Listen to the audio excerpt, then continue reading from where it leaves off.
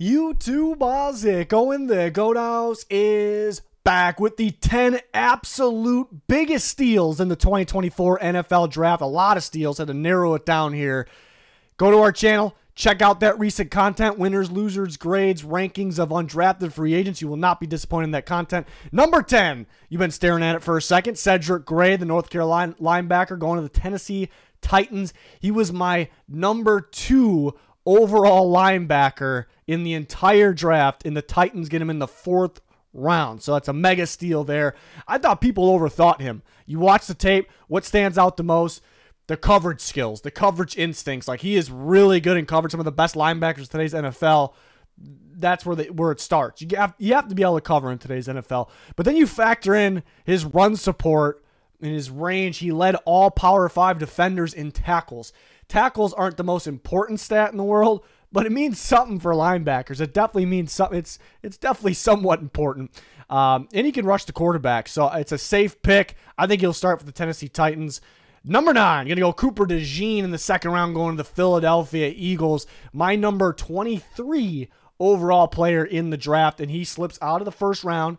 And a little bit in the 2nd round, the Eagles grab him. Now, he was a tough one to rank. I talked about it before. If somebody was going to draft him at outside corner, then I'm going to wish I had him way lower on my board than that, because I think he needs to play more than that. Some of his flaws is they're on the boundary. So I liked him all over. Safety, I could see the upside there in between the hashes, being a playmaker. Nickel, again, being able to play underneath and inside, but also playing outside corner. And the Eagles got a number of outside corners. They drafted one the 1st round, which was a steal as well, and Mitchell.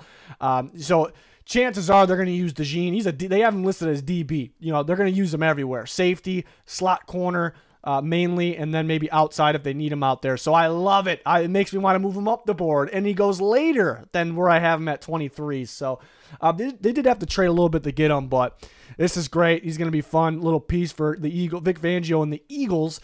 Number 8, a 1st round pick. Dallas Turner was clear cut my number 1 pass rusher throughout this whole process, and also by far has the most upside out of that pass rusher class.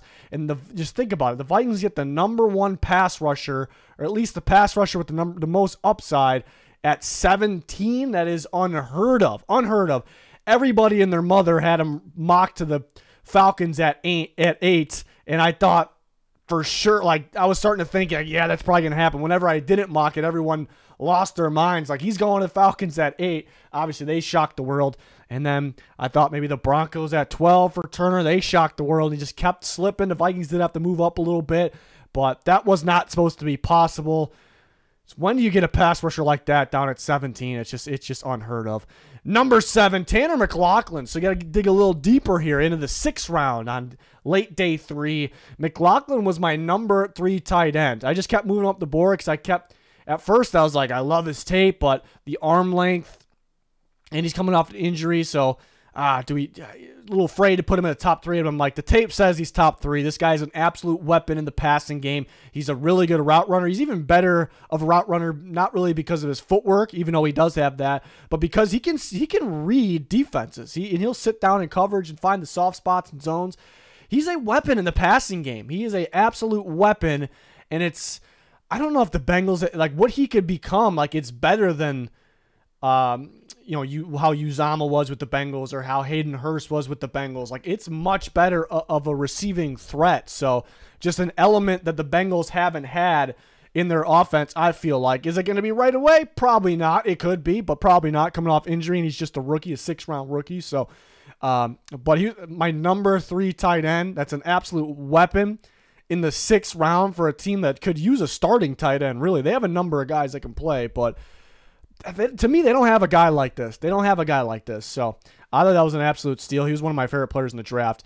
Number 6, Terrion Arnold, not only another 1st round pick, another Alabama 1st round pick. Terrion Arnold was my number 1 corner in the class, the whole process, no hesitation there. And we knew the corners could kind of surprisingly drop a little bit, but the 24th overall pick was not supposed to be possible to a team that has a massive need at the cornerback position. I mean, just perfect scenario for the Detroit Lions. This was never mocked because it was not supposed to be possible. Number 1 corner, 24th overall. absolute mega steal, not just on day one, but looking at the draft as a whole. And we actually have the Lions back-to-back here. Christian Mahogany in the 6th round. Boston College guard was one of my favorite interior offensive linemen in the entire class. I loved watching him. He's mean, nasty, high motor. He's pretty damn quick, and he's very efficient. To me, it would not have been a surprise if he went in the 2nd round or 3rd round.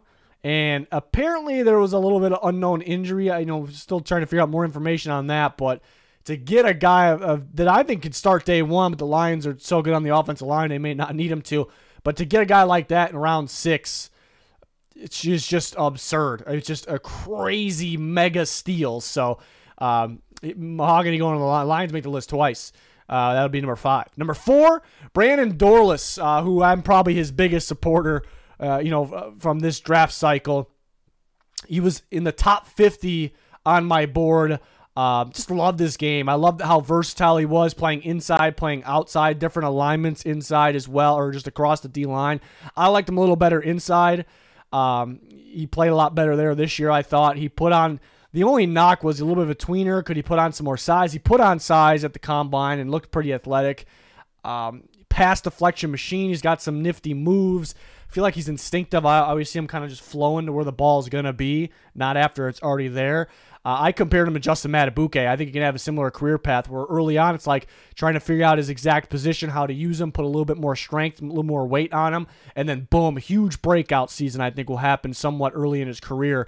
So I thought he was a 2nd-round pick. Like all day for me, he was a 2nd-round pick. I wouldn't have been surprised. Round 3, there's a few teams picking early 3 where I was predicting picks as I was watching the draft. I'm like, they're going to take this guy here. They're going to take that guy. It was happening.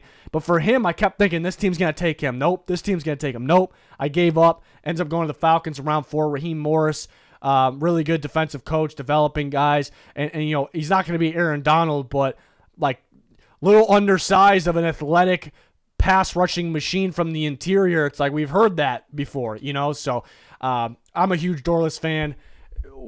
It could be right away, but wait a couple years, and then I think we're going to be talking about this guy like he should have been a 1st-round pick maybe. I think it's definitely like 3 years from now. I think it's possible. So one we could have to wait on. We'll see. I think it's an absolute steal. Number 3, we're going to be talking about receivers here the rest of the way. Troy Franklin going to the Denver Broncos in round 4. Just a huge steal. We went in the round 4, best available player. Like someone's going to steal him. The Broncos get him, and they already at this point had his quarterback in Bo Nix. So they have that connection. Troy Franklin is the best Oregon Duck receiver of all time. It's a pretty good program over there. Like by easily the best. Consistent, very productive. He's consistently separating. He's really good tracking the ball downfield. He's really good with his speed downfield, but tracking the ball in tough situations as good as it gets. He does have some drops here and there, some body catches on routine plays, but his highs are so special. They are so special. So the Broncos get a good one here. We'll see what happens with Courtland Sutton. I do like Courtland Sutton a lot, so it's hard to say Franklin will be the receiver 1, but I actually think, though, if Sutton's there, I think he's easily passing up some of the other guys, and he's receiver 2. I think he could be better than Jerry Jeudy was for the Broncos, which he was a little disappointing, but still like sneaky productive. Maybe it doesn't happen year 1. Needs to catch the ball a little more consistently. Some of his drops, though, were a little low, a little behind him. He does have his quarterback with him, though, but we knew it. That was a mega steal. We're sticking with the receivers. Number 2, it's 1 versus 2 is so tough. Adonai Mitchell from Texas was my receiver 5, my 20th overall player in the entire draft, and the Colts get him in round 2. We knew he could slide a little bit, especially definitely past that 20 spot like I had on my big board. It's not where I mocked him, but we're at him on my big board because the low effort plays. And there's some people mention like character or passion. I don't think there's an issue with that. It seems like a good kid overall. But there's some low effort plays. And he is diabetic, but it doesn't really change his talent. So we knew he could probably slip to early 2nd, but the Colts get him later than that, even in the 2nd round, and it's just a huge steal because you have a legit receiver. I mean, he ran an NFL route tree. He's fast, a good combination of speed and size. I like that when the game's on the line, it's like go to AD. It's not all these weapons that Texas has these days. It felt like Mitchell was like, get me the ball. We're going to you. Big time play. that over Worthy, so most of the time. So I think he's kind of an Alec Pierce role. I think he's better than him day one. I really do. So putting him in there, Michael Pittman and Josh Downs, I like those guys a lot. It's a trio. It's a good group of four, really. It's a steal. 20th overall player in the second round. We were kind of just waiting for him to come off the board. And number one, this is my receiver 5, my receiver 6. So actually a little bit ranked a little lower than Mitchell. But Roman Wilson going in round 3, I didn't think that was possible. If you had told me he's not going to go round 2 where you have him, I had him early 2. He was my 33rd overall player. If you would have said he's not going to go there, he's either going to go 1 or 3, I'm like, oh, well, he's going to go 1, even though I was pretty firm early second. But he goes in round 3. Cannot believe he's there. He's an absolute safe pick because, you could be a little disappointed that he's not the biggest dude in the world and he doesn't, break a bunch of tackles or he's not going to make, a huge contested catch. But, he's a slot receiver that is open as much as anybody in this class and catches the ball as consistent as anyone. He finds open lanes. He'll get the first down on third down. He has some clutch catches, even though there's not a ton of contested ones. It's a guy that's a safe bet to come in there and be a really good slot receiver, get open, catch the ball, and be an impact. And the Steelers badly needed somebody like that. We're trying to replace Deontay Johnson. I think he's a little bit different, but could be that style player for them. He's going to be open. And he should be really, really productive as a rookie. It's just the quarterback's got to see him. But him, my receiver 6 in a loaded receiver class, I was a little higher on him than most people, but everyone liked him.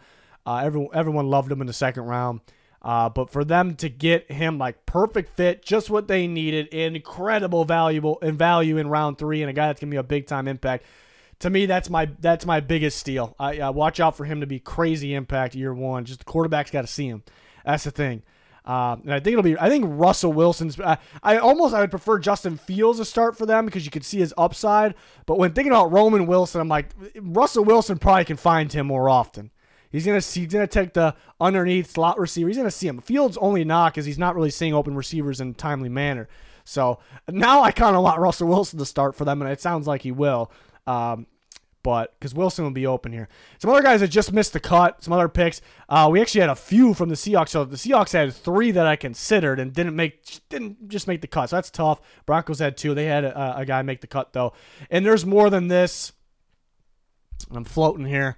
But there's definitely way more steals than this. But these are the ones in my head I really consider for top 10. There's way more steals than this, but Byron Murphy is my top defensive player in the class. They got him at 16. Why didn't make the cut for top 10? It's we thought it was kind of realistic. Christian Haynes was one of my favorite guards in the class, and I thought for sure he was a lock to go round 2. They get him in round 3. DJ James I like a lot and he was in my top 100. To get him in round 6 is pretty crazy.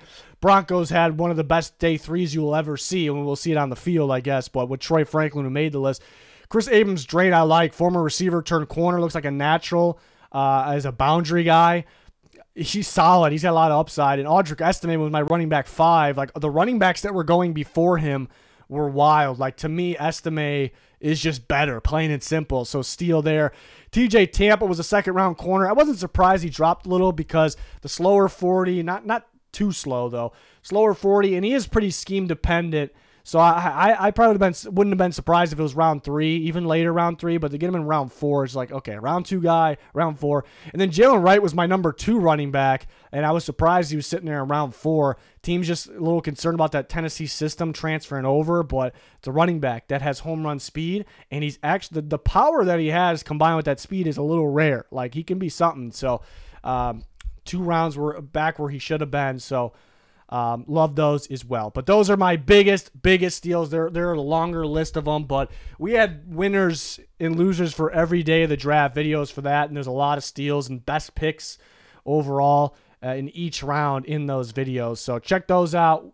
Bunch of grades, a bunch of different videos. Follow us on Twitter as well. Sponsors, GLD Shop, Liquid IV, code GOAT for a percentage off there. That is going to do it for this one. Thanks for watching. Goodbye.